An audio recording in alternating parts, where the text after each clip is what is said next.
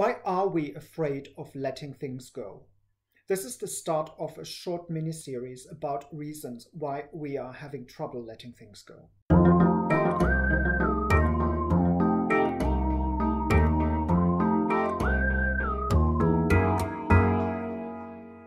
Well, I am keeping this just in case it comes in handy someday.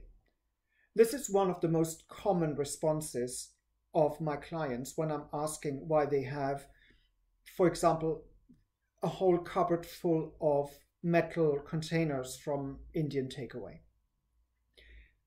Yes, there is reason to believe that some of those containers might come in handy, but a whole cupboard full of them is overload, and it's very, very unlikely, if not completely impossible, that you'll ever make use of all of these metal things.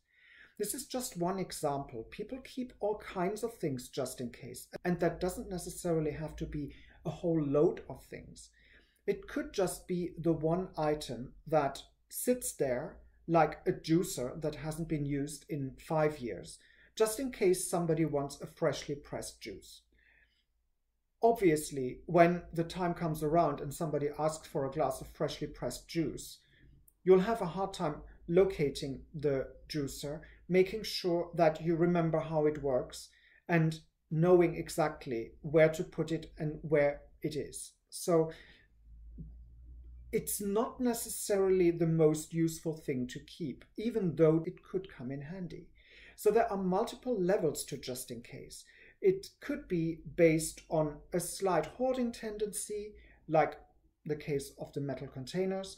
It could be something like a juicer, which might lead to a sense of, I have bought this for a particular reason because I want to get into drinking my own freshly squeezed juices every day.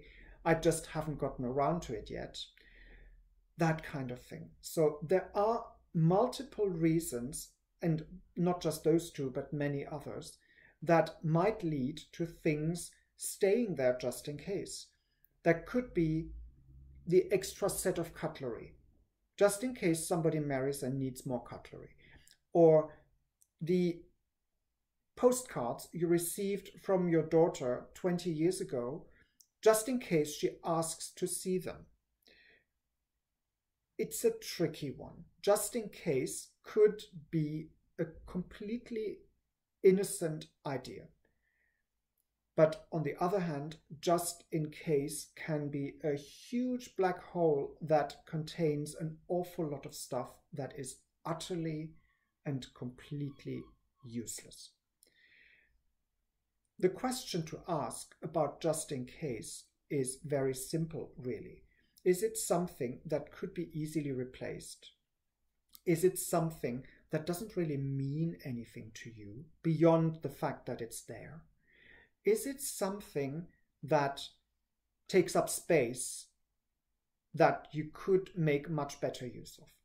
If any of those questions, or more than one of them, are answered with yes, you might want to consider to find ways of letting go of this. And then when the time comes, and if the time ever comes, getting another one just like this that will then serve you perfectly, rather than going back to something that's been sitting in the back of a cupboard for 15 years and might not work anymore. Give that some thought. Stay clutter aware and come back for more.